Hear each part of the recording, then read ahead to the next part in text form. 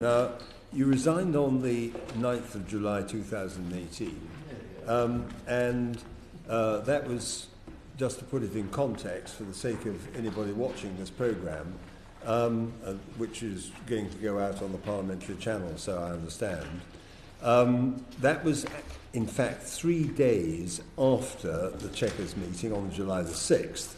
And just to remind people, that was literally only 10 days.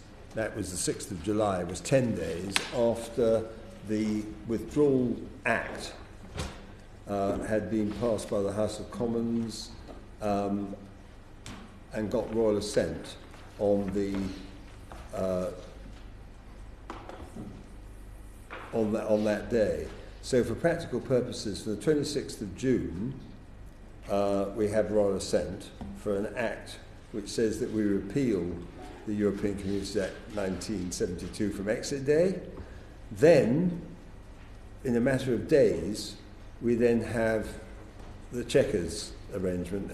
In the broadest terms, just so that we can sort of set the scene, what did you sort of feel when you saw all that happening, and what was the sort of underlying thoughts that were going through your mind? Because this is partly personal, but it's also very interesting for us to get a sense of what was really going on in your mind. Thank you, Sir William, and I very much appreciate this opportunity to give evidence. I'm grateful to the whole committee. You, of course, come to the heart of the matter, in particular in your connection to the passage of the EU Withdrawal Act, for which I was responsible in the Commons, and my resignation not far after. So obviously David Davis and I were very close to one another, and it became apparent to me in the preceding week that the government was going to adopt a policy for EU exit that I would not be able to support. Indeed, I declined a number of meetings in the preceding days because I felt I could not bear to go through the business of being persuaded to capitulate and support the proposals. I came to believe over the course of my time in government that one of the reasons I'd been made a minister was so when the moment came of capitulation I would be asked to sell it, and of course I was not willing to do so. So as we approached the Chequers debacle, I felt aware of what was going to happen, that we would have an EEA light style Brexit with a customs union light alongside it, which I was not willing to support. So it wasn't a particular surprise to me when Chequers happened. I stayed close to David Davis, and when David decided to resign, I knew I was going to go with him. In a sense, I tried to minimise the impact in the media by going absolutely at the same time, which meant, of course, I was a single line on the Today programme rather than the story. But It was not the first time I'd considered resigning. I previously considered resigning over the failure of the government to make public no-deal preparation. I very nearly resigned in March. I decided not to because of the passage of the EU Withdrawal Act. I felt that I could not responsibly resign before that act had completed its passage. Thank you very much. And again, has the Brexit process and the Brexit negotiations, in your view, had an impact on public confidence in democratic and parliamentary government? And if so, in what ways? And could or should the government have done more to inform and explain to the public what it was all about? Well, Sir William, that is a huge question. I'd like, if I may, to answer it in two parts. A little about the strategic communication and a little about confidence in government. I vividly recall a conversation shortly after Suella Braverman joined the department. I've asked to go back and look at the papers. But all the ministers came together in our conference room and were briefed on the kind of exit we could have. Either what I would characterise as a high alignment Brexit, something like the EEA plus something like the customs union, or a normal advanced free trade agreement. And after going to and fro through the briefing, all of the ministers in the department together decided that we wanted a normal advanced free trade agreement because that would be the kind of Brexit which would fulfil the mandate of the referendum and indeed the mandate of the preceding speeches, the mandate of the general election. Our officials looked somewhat crestfallen. Clearly the advice was to go for a high alignment Brexit. And then subsequently, in a sense, the rest is history, because the European Union then offered us that kind of Brexit. President Tusk's offer on behalf of the Council included an advanced free trade agreement. Can you give a sense as to what that date was, more or less? It will have. I think it was in February. I've been back to my notes this morning. I can't find the exact date this morning, but as I say, I have asked to go back to the department and examine the papers, and I'll be happy to write to the committee and let you know, Sir William, exactly when that happened. But what clearly happened subsequently, as David Davis explained in his evidence to the committee, is that we ended up with a parallel process of policy development. Within the department, ministers led by David Davis were developing one policy, and the Cabinet Office Europe unit clearly developing another, which was revealed at Chequers. David, I think he's attested that he had 5 days' notice. And it seems to me that this is a considerable abuse of our Constitution. For a Secretary of State to be cut out of the development of his main policy is quite a debacle. And it seems that something similar happened to Dominic Raab as his successor. Can you sort of explain in words which demonstrate the sequence of events how you saw this divergence of opinion and thoughts as between number 10, who was responsible, and also what was going on in the department? Because you're demonstrating at the moment that you were picking up messages. You thought you might resign at an earlier stage, but you thought you'd better stay there because of the withdrawal bill. But there comes a time when you're conscious of the fact that you're operating in what appears to be different silos. And that must have been quite an experience, because after all, as you quite rightly say, the Secretary of State is the person given the responsibility for carrying out the functions of Secretary of State and having to appear in the House of Commons, to appear accountable. You're there with him and having to do a similar kind of job. Yes. So can you just sort of explain the relationship with number 10? And was it like a bunker, for example? Not really words as your man. I think, Sir William, it's worth just restating the context. So my job was primarily domestic preparedness and legislation, with some English regional engagement, for example. And I was originally responsible as the junior minister for all legislation, and I handed over the withdrawal agreement and implementation bill to Suella Braverman after she joined. So my responsibility... Can you speak a little bit more slowly, because you're saying some very important things. So my responsibility was mostly to get that act through, the EU Withdrawal Act, and to make sure that all departments were preparing properly for all exit scenarios. And that, of course, was all-consuming. My duties were therefore mostly UK-facing, not facing the negotiation. But, of course, on important papers, we would see... I wouldn't see all the papers, but I would see a good number of the papers, in particular the summer policy papers which we produced. So they seemed, as I think the EU Commissioner said, like applications to join. Now, the reason I mention this is that the constant refrain throughout my time in government was this atmosphere of reluctance to leave. And I think this is at the heart of the problem. While we won the vote, we did not win the argument for want of a better term, I would call the governing class. So we've ended up with those who govern being forced to do that which they must, take us out. But it's not that which they choose. And that suffuses the entire approach. The entire approach is suffused by a reluctance to deliver what the public wanted, which is us controlling our wars in our parliament, with all that means. So the relationship between number 10 and the DEXU ministers was always one of instinctive tension, because I think it's fair to say, as Mr Jones will know, that the DEXU ministers overwhelmingly are people who believe in exiting the European Union. He was a minister before you were. Indeed, yeah. And, we're ministers who believed in exiting the EU, whereas overwhelmingly the staff of number 10 seemed, for the most part, not to be people with a heart for it. And I think that tension suffused the entire process, and we were regularly overruled. So, for example, after President Tusk made his offer of security cooperation, participation in institutions of research, innovation, education and culture, dealing with absurdities, he mentioned flights, I would add a range of other things, driving licences, data, and so on. He also offered an advanced free trade agreement, all sectors, no tariffs, you know what he offered.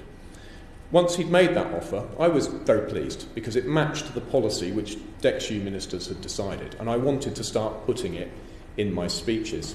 And one speech in particular, I remember, was edited by number 10 to remove references to that offer. Because, of course, it was not the offer which the system as a whole wanted. So what I would say is that we were silos is a good way to look at it, but it's silos not only in terms of policy but also in terms of mentality. I take an expansive view of the world. I want us to be a country which is outward facing a global citizen, free trading with the world. But I think that many of those determining policy are so wedded to the European Union and this idea of integration for the purpose of free trade that they cannot face up to enthusiastically delivering the mandate that they have. And that has meant our entire negotiation has been fearful, conducted in a posture of supplication. It's difficult to be too damning about the attitude that's been brought to the negotiation. But that's not to condemn the individuals who I feel sure are all doing their best within their view of their duty to the nation. But unfortunately they don't believe in what they're doing. So I'm afraid I view our current circumstances with considerable sadness. Right. Well, first of all, if I may, I'll ask Philippa Whitford, and then Geraint Davis, and then Richard. If I may, Sir William, I beg your pardon. I wanted to also, you asked me about explaining it, forgive me if I may. There was another issue. Back in the autumn of 17, after I joined, I wrote a paper on strategic communications, strongly encouraging the government to communicate what we were doing, and in particular, our no-deal preparedness. And those suggestions were not taken up, again by Number 10, because they did not want to have an impact on the negotiations, in case the European Union essentially did not like what we were saying. And this is just further to the point about reluctance suffusing the whole thing. I beg your pardon. Right. Philippa, just before that, just one last question I'd like to put in at this stage. At any point in your time as a minister, did ministers in your department come together to frame a collective view on the kind of Brexit they wanted to see? Absolutely, Sir William. In the meeting I described earlier, which I believe took place in February, but I will go back to the department and check. But it was certainly after Suella Braverman joined the department and before the Tusk offer. But in that period, we met collectively with officials and took a view that we should have an advanced free trade agreement-based trade relationship and not one of high alignment of the kind similar to the EEA. Right, Philippa, please. It almost follows on from that. At the start of the process, the Prime Minister said she would consult across the House, she would consult across the United Kingdom and come up with what Brexit looks like before going to Europe. But she didn't really do that. And then going through, there was all the keeping cards close to the chest, which then touches on the communication. Do you think if more work had been done right at the start to work out across Parliament, across government, across Cabinet, this is what we want, and have agreement, we wouldn't have had, in essence, the public negotiations we've been having in this House over the last couple of months? Well, you raise an extremely important point. Before the Vote Leave campaign kicked off, I was extremely optimistic about our capacity as a nation to decide what we were doing, accept the result of a referendum and move forward together.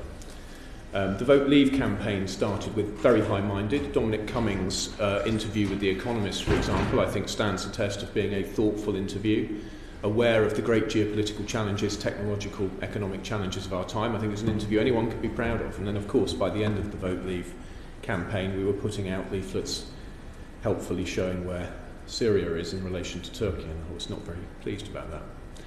So when you ask that question, I think you point to the overall dynamic, because what I think we've discovered is that altogether too many people have not accepted the result and not accepted that it is a national result. The United Kingdom took a decision together, and I appreciate the different nations and parts of the UK voted in different ways. But I had always hoped that the nation would take a collective decision together and go forward boldly and united towards a future we could be proud of.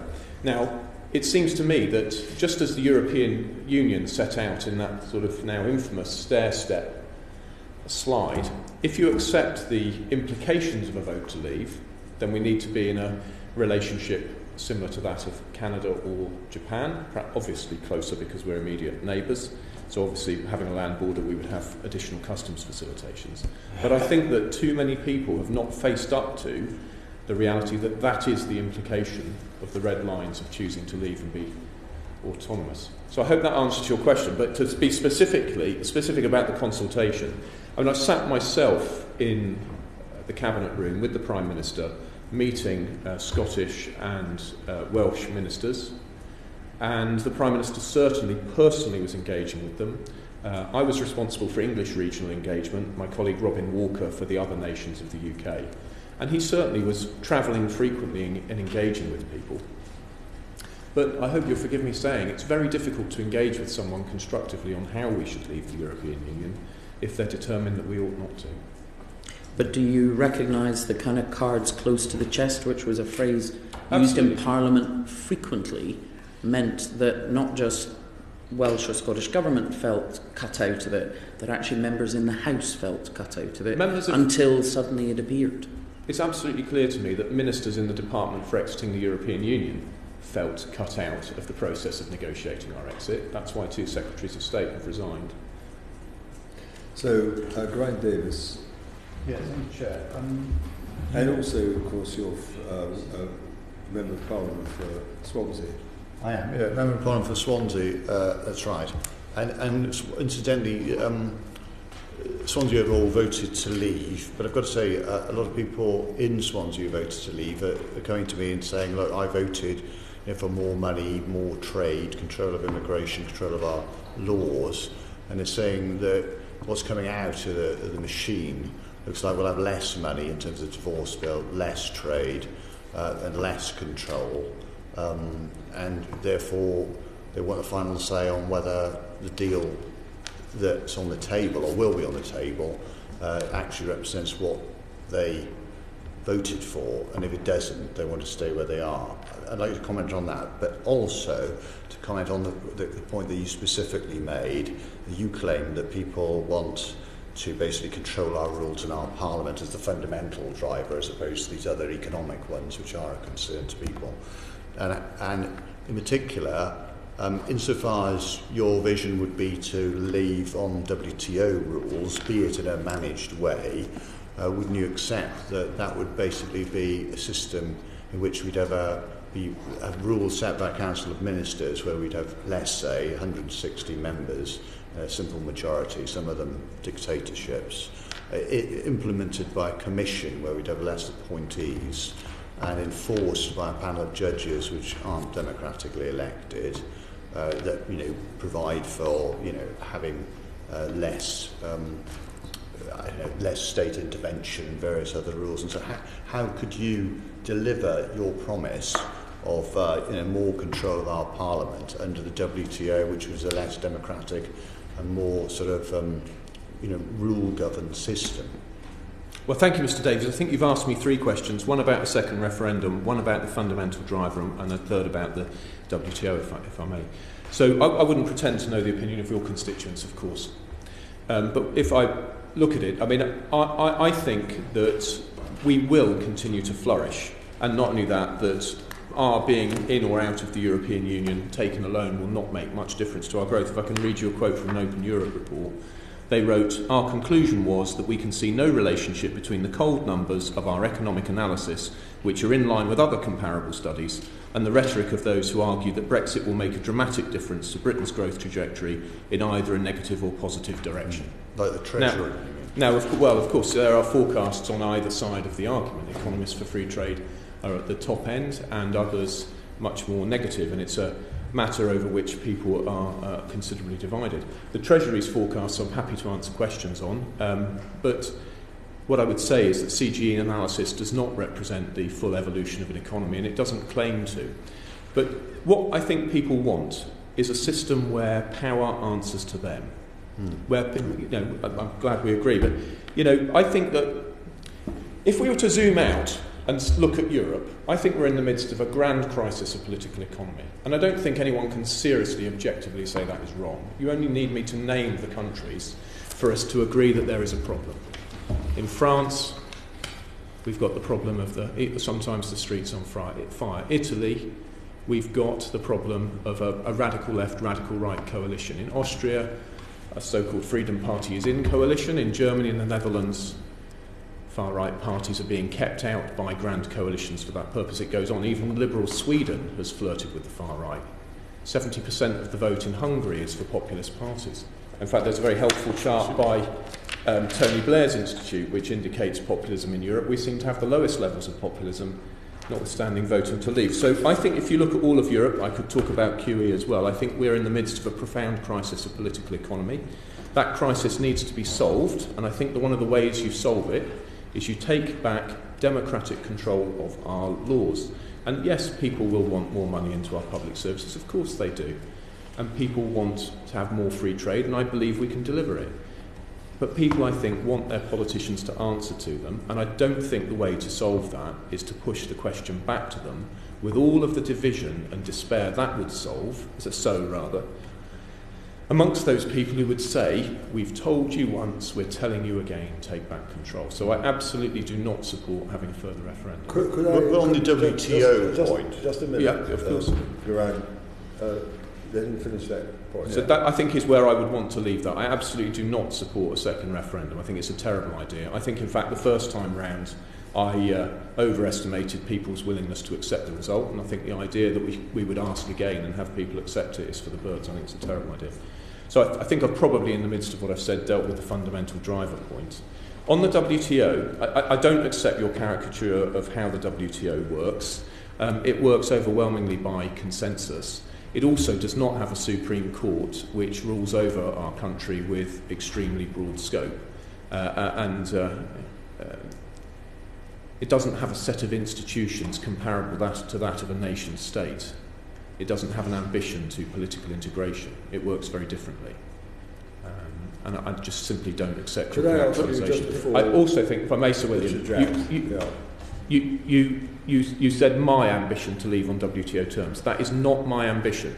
My ambition is to leave into an advanced free trade agreement with security cooperation and all those other things which President Tusk offered us, but I'm not afraid to leave on WTO terms, which are the underpinning of the world trade system. One question I'd just like to follow up on. You refer to the control of laws.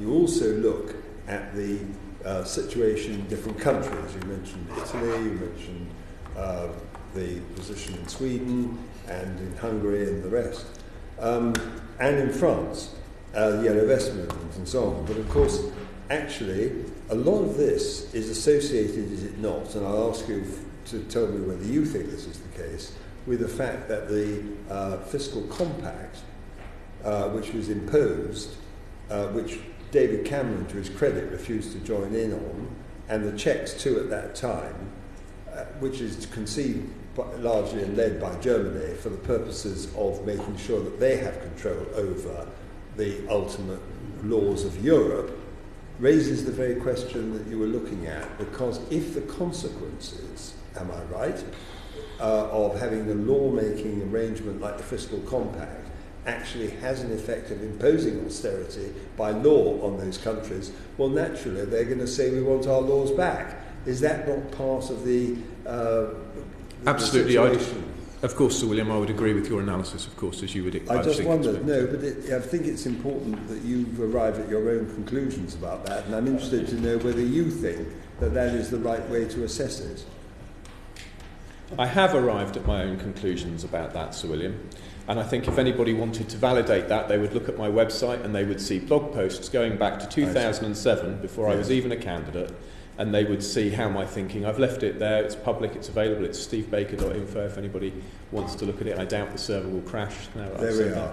But, you know, there are plenty of blog posts about my thinking on the European Union, plenty of writing on the internet. I've reached my own conclusions, and I certainly agree with you. Yeah. I think it's profoundly dangerous to impose things like a fiscal compact on populations in a way which denies the public a meaningful say over how they're governed. I see. Now, governments might make foolish decisions to overspend, but the public should have the opportunity to choose foolish governments or not. Richard Drax. We can't influence the decisions made here. But if I may, look, I sometimes look at the Scottish National Party with some sympathy, despite being a unionist, because I believe in democratic self-government. And I don't mind that you had a referendum, but the public in Scotland, as you know, with some, no doubt, discomfort, voted to stay in the UK. But, you know, we had a referendum and that's what they decided. But yes, of course, I can see you can legitimately object to the way the UK is constructed, but you had a referendum. Yeah, we'll be looking for another. Anyway, Richard Drax, please. Mr. Baker, good afternoon. The questions you were asked this afternoon has had this process negotiation have impact on public confidence, that's the first, and then the democracy of our country. The second one is, could or should the government have done more to inform and explain to the public what it was up to? Yes, you're right. Your evidence to us so far confirms what I think most of us knew. In my humble opinion, I think it's devastating, your evidence today, that the government almost complicitly, our own government, I hasten to add, complicitly has tried to thwart the will of the people either directly or indirectly, and not least by not informing its own department, who was charged with getting us out of the EU, in what it was doing. Would you agree with me, Mr. Baker, that the question in or out was a very simple one? And I'm just a very simple ex-soldier. So to me, you either stay in the EU or you leave it. It wasn't about deals or economies. Yes, these are factors, of course. But in my humble opinion, and I'd be interested to hear yours, government and others have thrown these factors that were not in the debate into it, intentionally to confuse and ultimately, in some cases, to stop it. So my question to you is, do you think that is the case? And my second question to you is, how complicit in this effort to prevent Brexit, from your very, very damning evidence, were people like Mr. Robbins and Mr. Barwell, who Mr. Robbins we've had here, who in effect didn't answer our questions, but you know him better than we do. And Mr. Barwell, we know, is an arch Remainer, who is very close to the Prime Minister, and we hear very good evidence that his advice has very much influenced her thinking. I'd be most grateful if you could illuminate us on both those points. Well, Mr. Drax, I do think that the government should have done much more to communicate positively about Brexit. In fact, one of the points in the communication strategy paper I wrote shortly after arriving was that the government should be campaigning for government policy. And indeed, there is now a campaigns.gov.uk website. It's only taken them over a year to set it up, but it's now campaigning, of course, to the wrong things, but by the by. But yes, certainly government should have been doing much more to embrace the result and to communicate it directly. I'm very reluctant to directly attack either special advisors or officials, because in the end, ministers do decide. I think there's another great conversation to be had here. Do officials govern, or do elected politicians and ministers? Well, I think everybody here will have watched Yes, Minister, and I think we need sometimes to remember that the old joke is it's a documentary, not a comedy.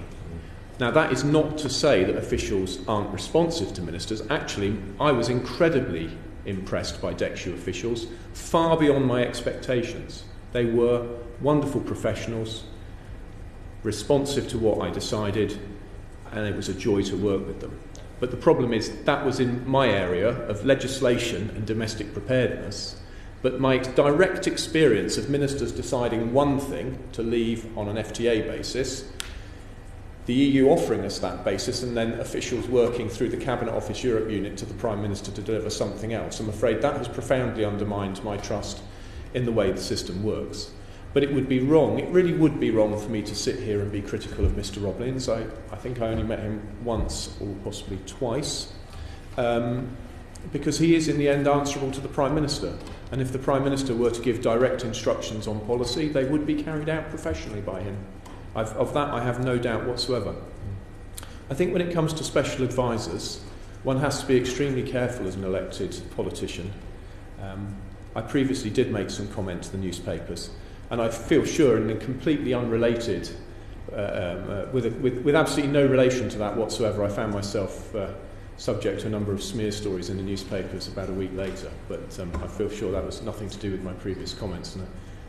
Mere coincidence, but I'm rather reluctant to, therefore, be too critical. I understand and respect that. Finally, can I ask a quick question? If this had all been handled very differently and more positively, do you think now we would be in a very, very different situation with the EU? Yes, we would. Imagine that DEXU Minister's decision had been taken, accepted and carried out, and a few weeks later the EU offers us a matching offer and we had sincerely tried to deliver it. My goodness, how different it would look. Because we might have carried Parliament with us, that there was a clear, constructive, deep and special partnership being developed on the basis of our independence, our separate and equal status amongst the nations of the world, perhaps you might say. And my goodness, it would have been different. But we need to rescue that position from now, which is why, of course, as you'll know, I've been working on what we're now calling the Morehouse Compromise, but that's perhaps a subject for later. But we need to rescue the situation. I still believe we can be an independent nation and get out of the EU successfully. But I would just implore the government to take seriously delivering independence. And that means not having a triple lock into the institutions of the EU through the implementation period, through the current backstop, and through a future relationship built on the backstop. Those three things are a triple lock holding us in. It's a mistake to pursue that policy, and it must change. To Michael Tomlinson, and then moving on to another subject now. Chairman, thank you. Good afternoon, Mr. Baker. Staying on the theme of communication, I want to ask you, please, about the media and media coverage. I want to ask your view on the quality of the coverage and as to whether it's been, in your opinion, fair and balanced. But separately, and perhaps as a supplementary to that, what could or should the government have done in response to that coverage, in your opinion? Great.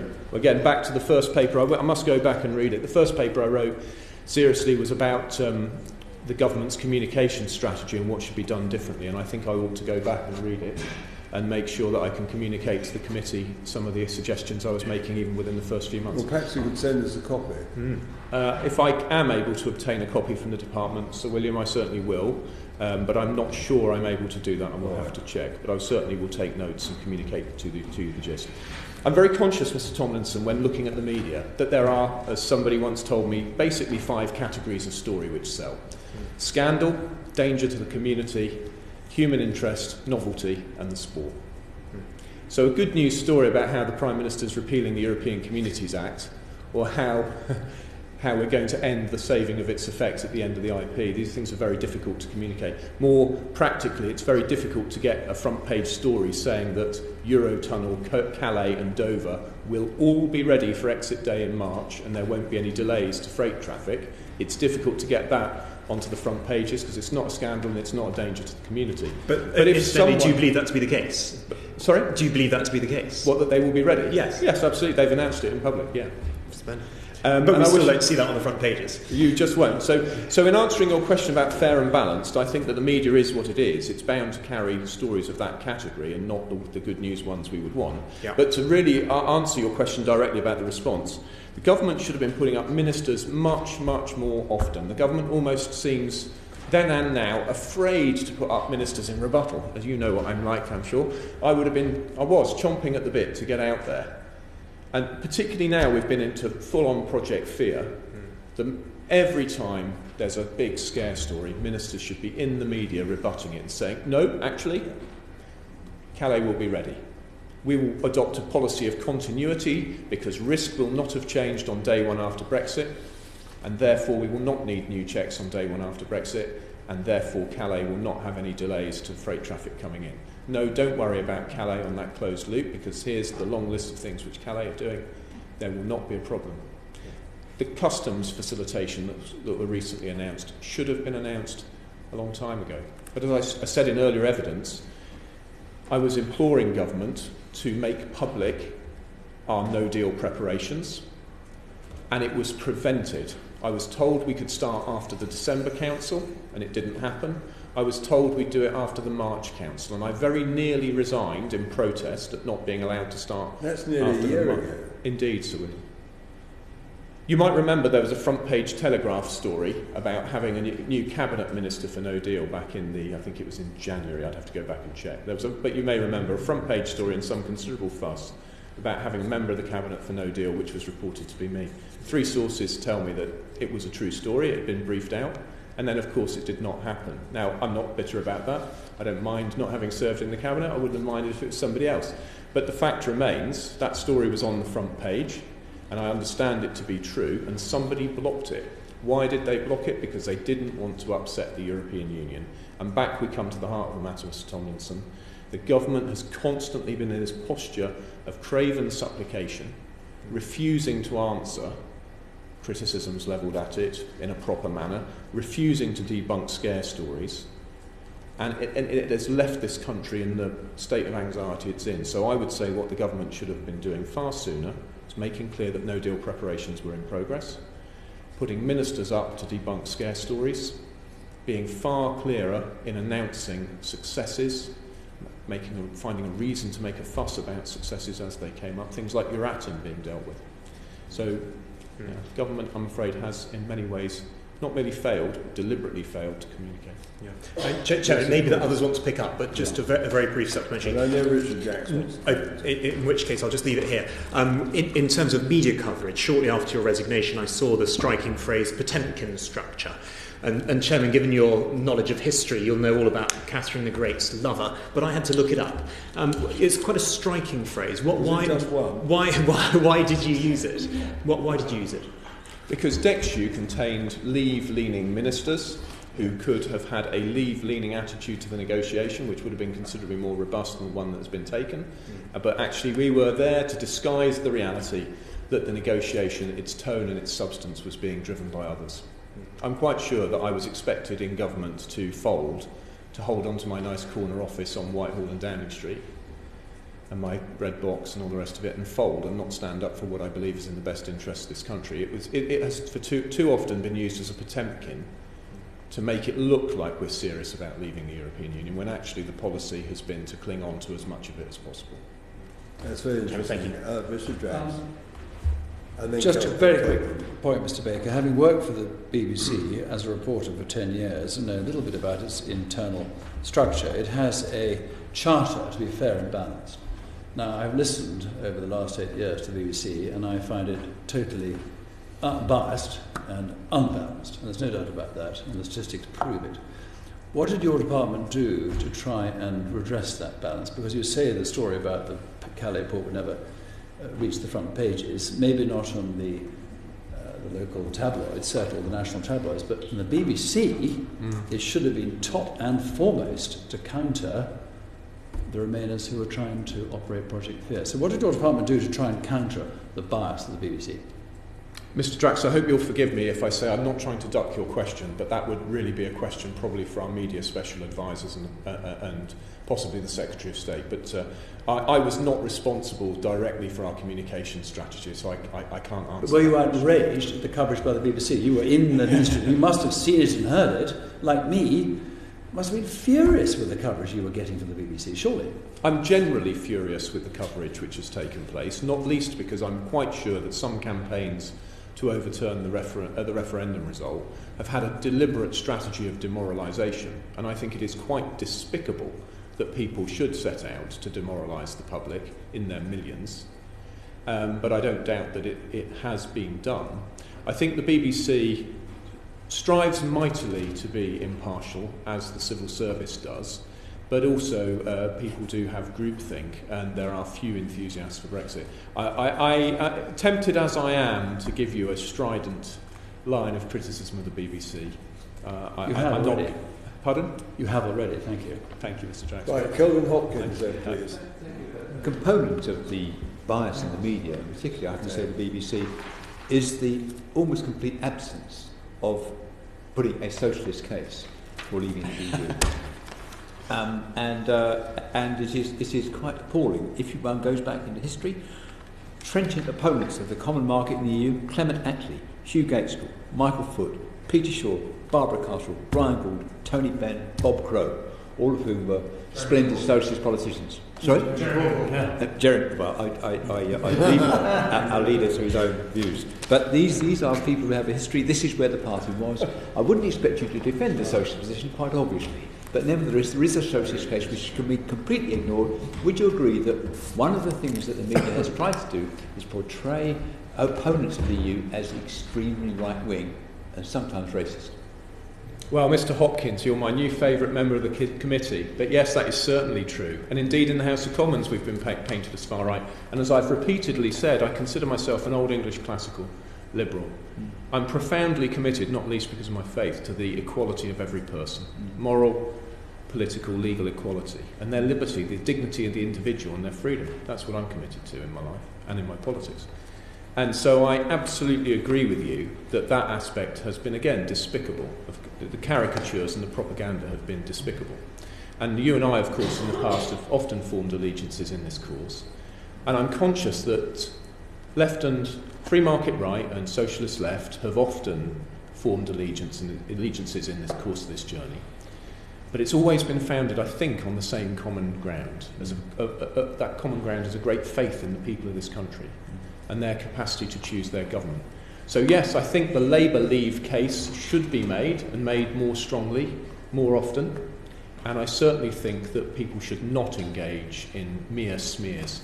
Too often I've been smeared so many times, it's now water off a duck's back. But people engage in mere smears rather than serious argument. And I think that they are failing our country profoundly when they do it. And I agree with what you've said. Thank you. So, David Jones, please. Yes, to return to, if you like, your experience of the department as a Potemkin structure. Shortly after your resignation, you appeared on BBC Daily Politics. I did. And you told the interviewer that you felt that the department next to you had been blindsided and had been out of the loop.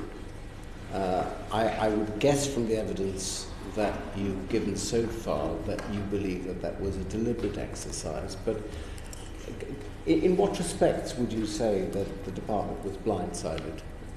So if I may, could I take a slightly different tack to start with? Where it was not blindsided, in my personal responsibilities of the legislation and domestic preparedness, I am absolutely clear that the civil service functioned as it should, governments functioned as it should. I pulled levers and the response was as it should be, in all of those areas related to legislation and domestic preparedness. I'm very, very clear about that.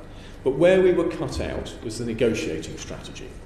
Because you and I, David Davis, Martin Callanan, Suella Braverman, we are all Brexiteers who want freedom for the United Kingdom, independence, and take a considerably different stance to that of Number 10. So the Number 10 has consistently sought to cling on, have as little Brexit as possible in a sense.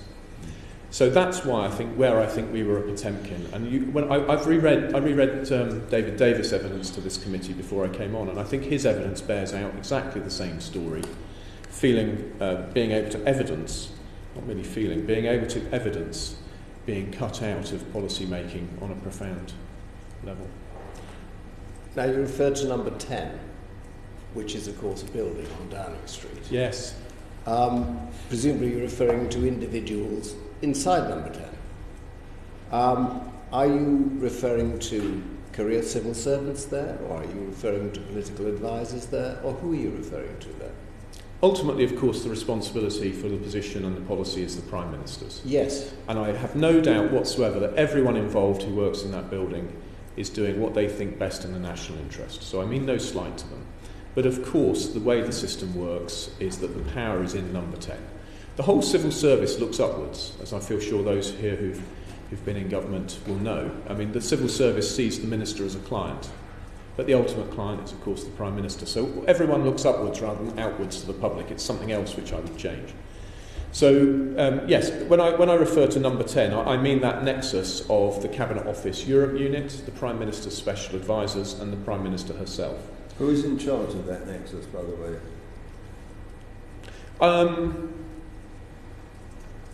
I think the most important people within this nexus have been Mr. Robbins, Mr. Barwell, and probably the Chancellor of the Duchy of Lancaster, Mr. Lidington. So when you refer to being kept out of the loop, blindsided, are you referring to those individuals as the people who are responsible for the blindsiding and keeping out of the loop? Yes. So politics is, of course, a battle of wills. And I think that within government, then as now, there is a battle of wills between the policy of those who actually hold the pen, as they say, on our Europe policy and those who would like to leave. I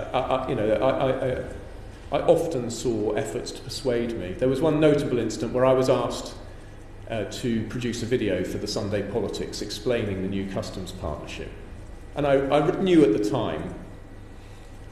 time they were trying to co-opt me into seeming to approve of the new customs partnership.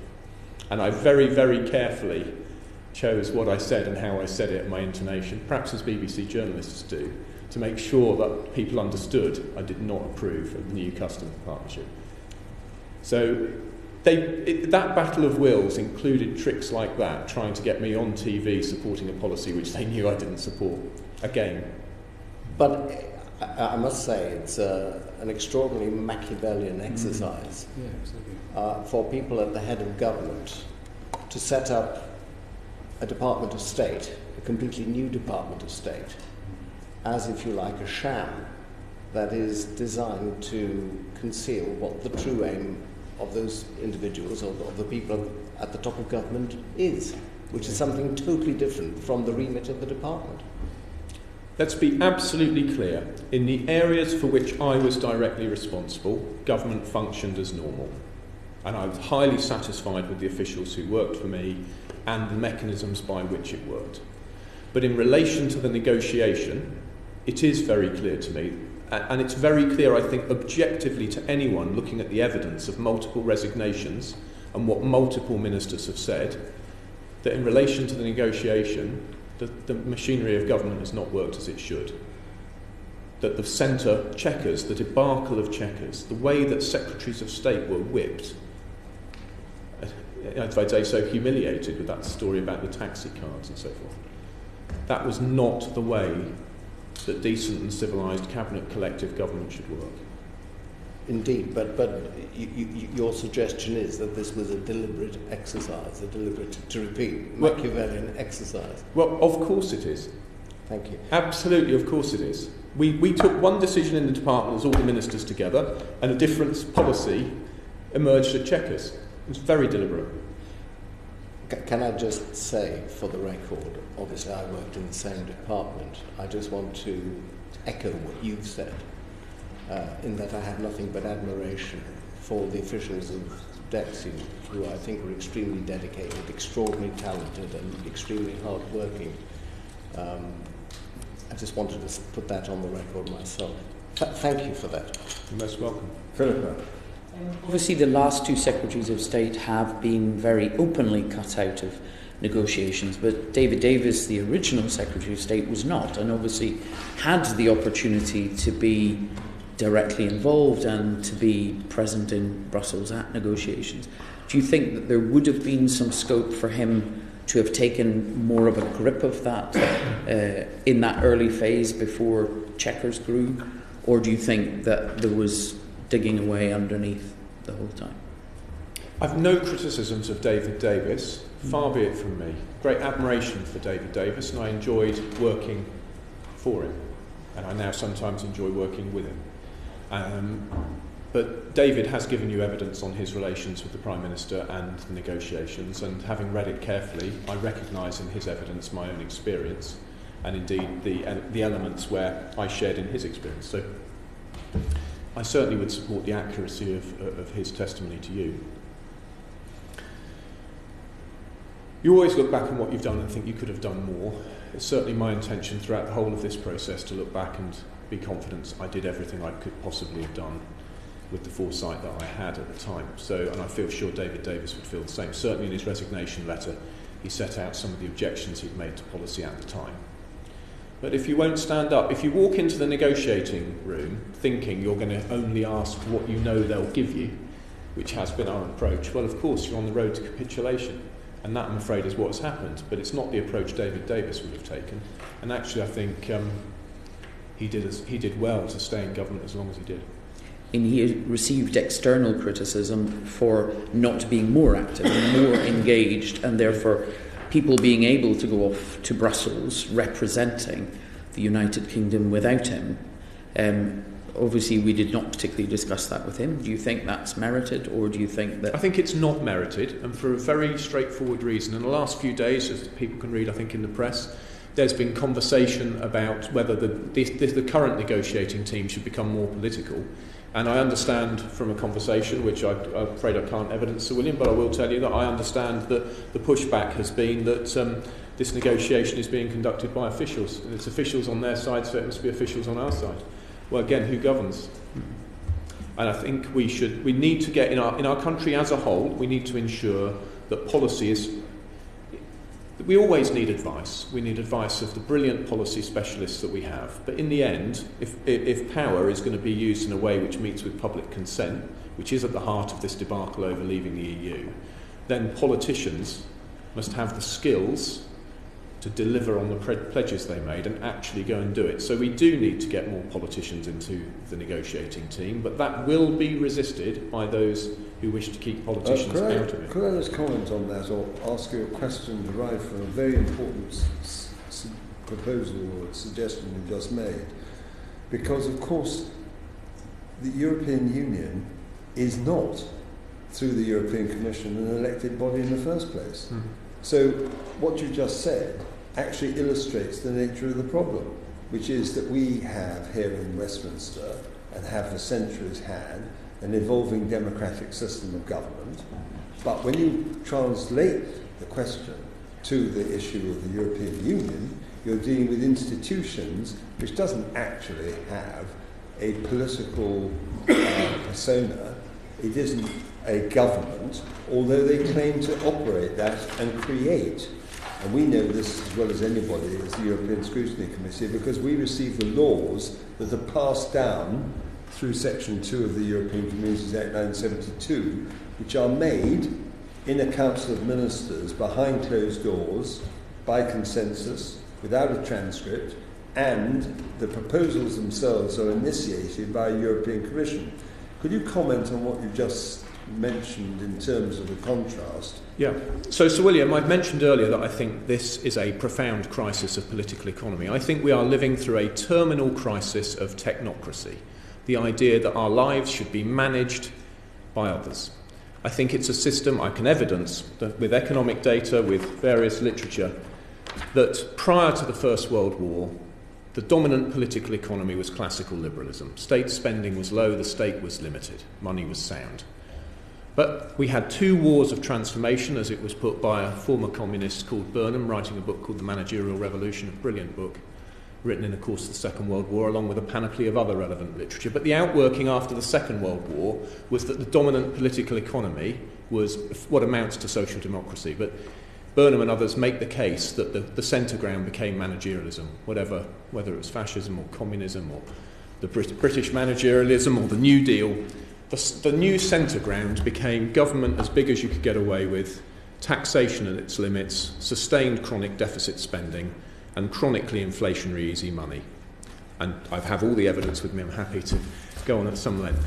But that system of government, which has been sustained by debasing the currency for 40 years, and taking people's power away from them and handing it to officials, not least through the system of the European Union, I believe that system today is in profound collapse because the system of money and the financial system cannot sustain this overspending chronically for decades. Now, we've got to look after people, but we've got to get through this crisis. Now, I haven't time to put all that I think about this on the record, but to answer your question about the institutions and how they make decisions, I think this goes all the way back to Plato and the idea of the philosopher king. And the idea of the philosopher king, now as always, is wrong. It's time to hand power back to people and live honestly, with an honest and decent politics, which makes pledges it can keep and pays for them in a moral way.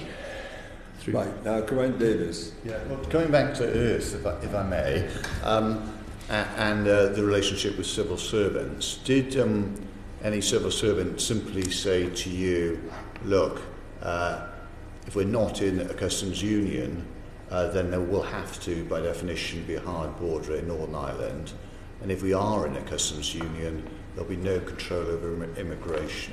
And what did you say in response? Or were they too frightened to say the truth? I don't think you'll find anybody was ever frightened of me. Frightened of you? No, I'm absolutely confident that my relations with civil servants were professional and constructive and positive all the time. But I would just say, I hope you won't mind me saying, when you say it's coming back to earth, I would say to anybody who doesn't want to engage with the arguments I just made based on data and ideas, what is your answer? Anyone watching this or on this committee, what is your answer I just wanted to to the question. obvious crisis of political economy afflicting not just Europe but much of the world? No, well, it certainly isn't the WTO and you know, giving dictatorships. But I just want to ask a specific question. I do not have somebody says, look, we're in the customs union, we can't control immigration. If we're not in the customs union, there'll be a hard border. It's simple stuff.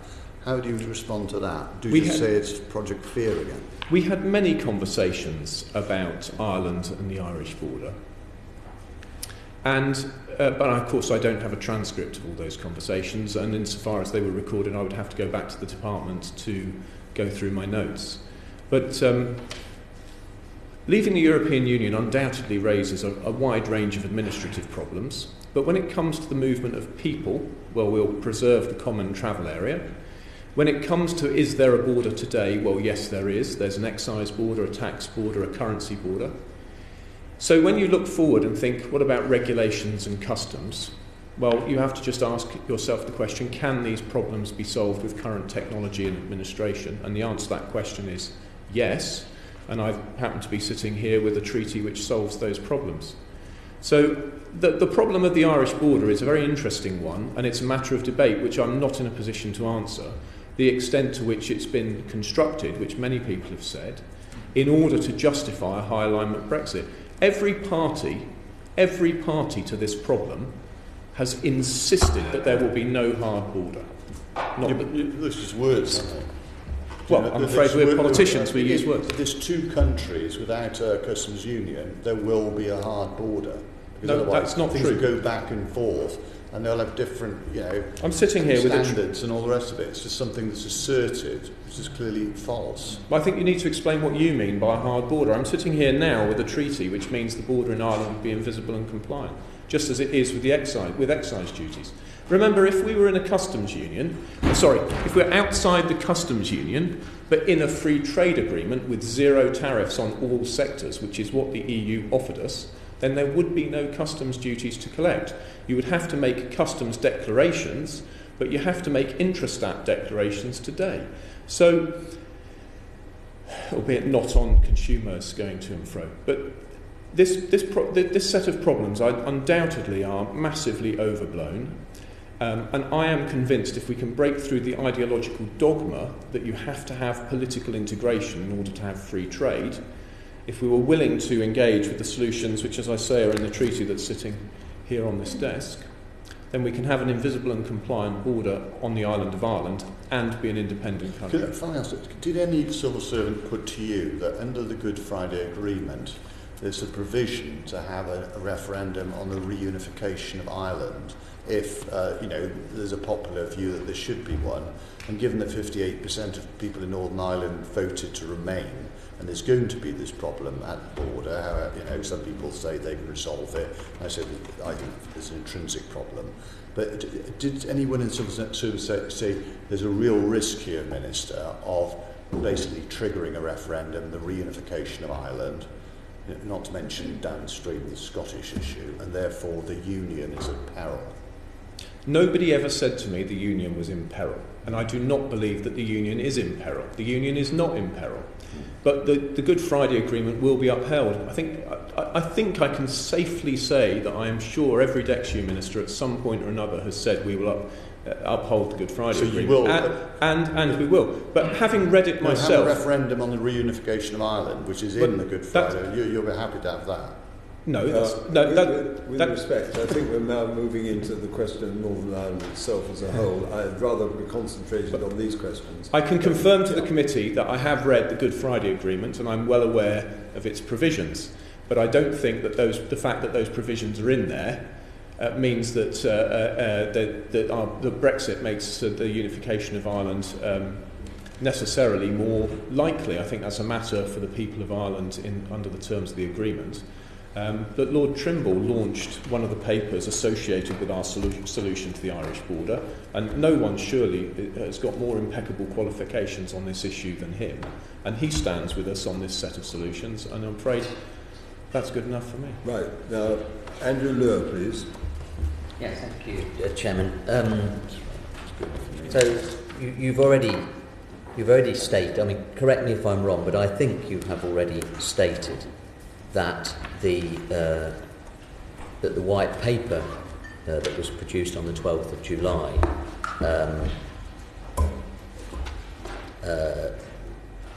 had already had large elements of it produced and written before the Chequers gathering took place. I did hear you say that, didn't I, earlier on?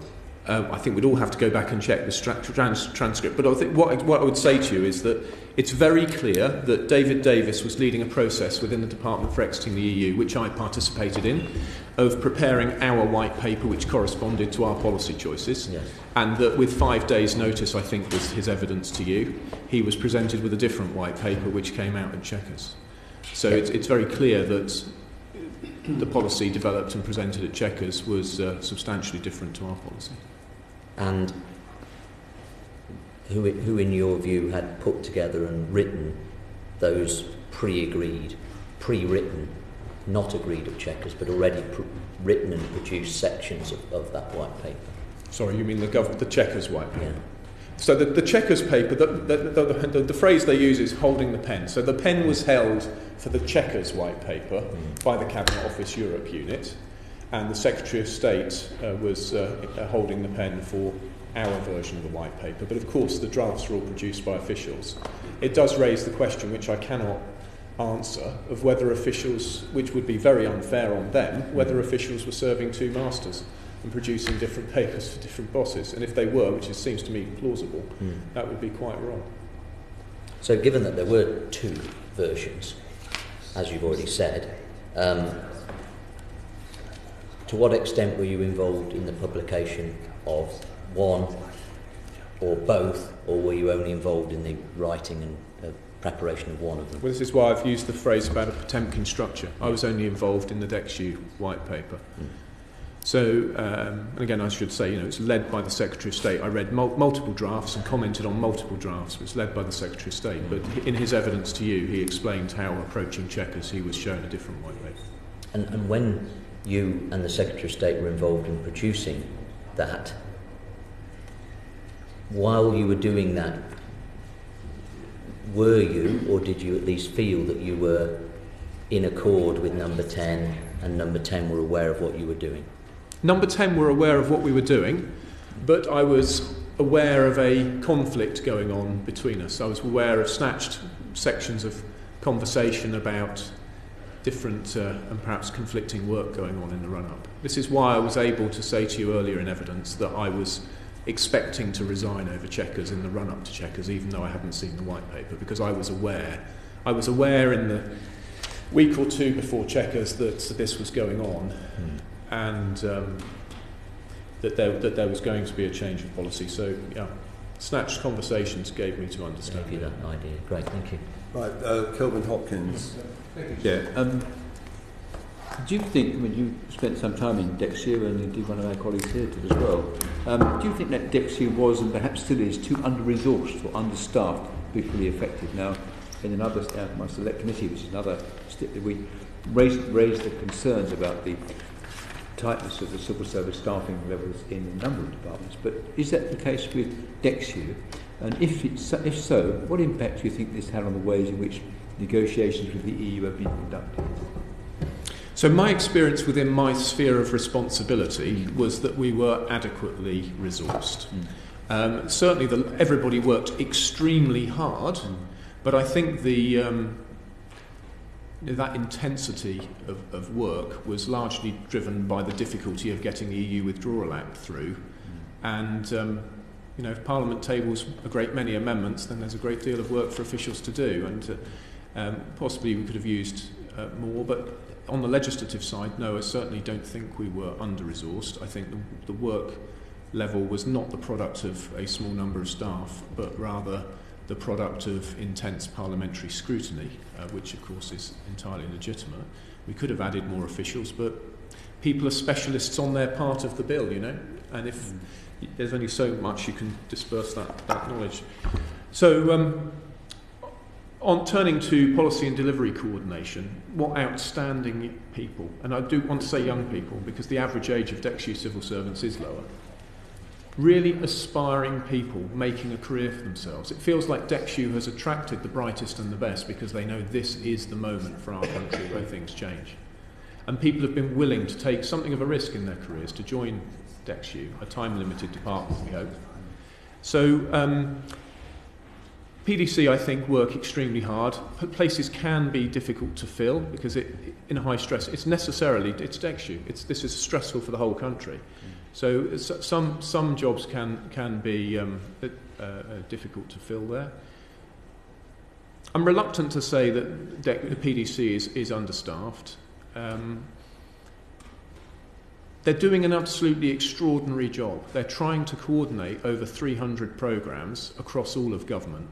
And the innovations they're bringing forward in project management and coordination are a joy to behold. So I don't think it's held them back. But in terms of the impact on the negotiations, I think what I would say is that most of my officials were not working on the negotiations. They were working on UK-facing aspects. So some of my PDC staff would provide input into policy areas. But the negotiation coordination unit did not answer to me. Just broadening out the question, like you, I have a high regard both for civil servants and the job they do, but also the principle of the civil service and the way they can serve governments of different political persuasions and immediately adjust. And indeed, when I was a student over 50 years ago now, one of our lecturers in economics, he was a former Treasury official, who said one of the great things about British civil service and Treasury, if the policy changes, there's always a back room where somebody's been working on alternative policies and they could bring, here's one I made earlier, devaluation 1967, for example, that sort of thing. So they can do this. But given that civil servants can serve different people, they still are human beings with views or inclinations to views as well. And when there is a negotiation going on with the EU, would it not have been more sensible to have ministers not have insisted that there was a relatively more balanced team of civil servants going over there? Perhaps some lent to your view, my view, and some lent towards other views, so that you didn't see civil servants being led away into a position where we are now. What an interesting question. So I was always extremely careful not to inquire how people had voted in the referendum, not to inquire, not to pay any notice to any hints, to deliberately not notice. Because I think that with an impartial and objective civil service, one which aspires to impartiality and objectivity, it would be absolutely wrong for ministers to seem to inquire after people's either party affiliation or leave remain affiliation. So with that in mind, I don't know how since I think that propriety requires that one not ask the question, I don't know how we could have a leave remain balanced team leading negotiation. What I would say, though, is that one of the major aspects of our negotiation with the EU is, of course, trade. And my experience in government and the answer to my recent parliamentary question tells me that our chief trade negotiation advisor, Crawford Falconer, has been cut out of our chief trade negotiation. And that is a stupid mistake. We have great experts in government on trade policy. Julian Braithwaite, our he's our ambassador in Geneva, so it's UN plus WTO, and Crawford Falconer, people with great expertise who should be intimately involved with our EU trade negotiation, and they're not, and it's crazy. Thank you. Right, could we now move on to David Jones, please? Yes, returning to your experience with the officials in DEXU, you've read David Davis's evidence, so you will have seen that he says that it was difficult to make progress, and in fact the expression he used was it was like being in treacle. Is that an expression that you would recognise in relation to your own experience of officials at DEXU? Well, I do recognise it, but I would not attribute it to any shortcoming of officials. The government system is, of course, huge. It's huge, and it's most concerned to do the right thing. It's also most concerned to both present and manage every conceivable risk. And I think there's also huge issues of collective agreement, various power struggles between departments, all of those things which are well documented in public choice theory and elsewhere. And I think the result of all of that is that government is a very slow and cumbersome beast, which is not to criticise the individuals, it's to say that government is categorically different to business. It is not profit-seeking. Government is able to look upwards to ministers and think it's succeeded when the minister is pleased with a paper. And it's important that ministers are pleased with papers, and I don't mean to diminish anybody's work in the enormous amounts of work which are put into producing subs to ministers, but actually that is not the product which my taxpayers and all of our taxpayers in our constituencies are. That's not what they're paying for. They want to be served in their lives. And so what I would say is that I think that there are really deep problems with the functioning of government, the state as a whole, which partly arise institutionally because it doesn't eschew profit and loss, it's not disciplined by profit and loss. And that's, of course, I start to depart from Mr. Hopkins, I'm sure, on this point. But the state not being disciplined by profit and loss ends up serving ministers and seeking status and bigger budgets, and ends up being very slothful. And some wonderful books like The Blunders of Our Governments, setting out how things go wrong through cultural misapprehensions and so forth. So yes, I absolutely recognise this idea that the system moves slowly, but that I don't wish to diminish any of the brilliant work that people do. Sometimes it moves very fast. Some of the work that's been done on software, for example, like the replacement for the traces system, which was rescued in the course of things. I think that, if I may, Chairman, just one further question. I think that you, like me, were responsible for overseeing the coordination of Brexit preparation across departments. Did you find that some departments were, if you like, more treacly than other departments? Absolutely, of course. And some departments took different attitudes to their reporting than others. So one department in particular insisted on saying it had no capacity to deliver month after month, and I think it's a matter of opinion, but fair comment to say that was part of their Treasury funding bid. But it created an enormous amount of work. There was an interministerial group which I chaired to drill into why they kept reporting a lack of capacity and it wasn't improving. But then once they got their funding bid through the Treasury, miraculously their capacity dramatically improved. So all these, I'm afraid, these things go on in government as people struggle for power and money. We're just coming towards the end, and I wanted one more question, Andrew Lure, relating to the question of the law officer's opinion and the ministerial code. Yes. Thank you, Chairman.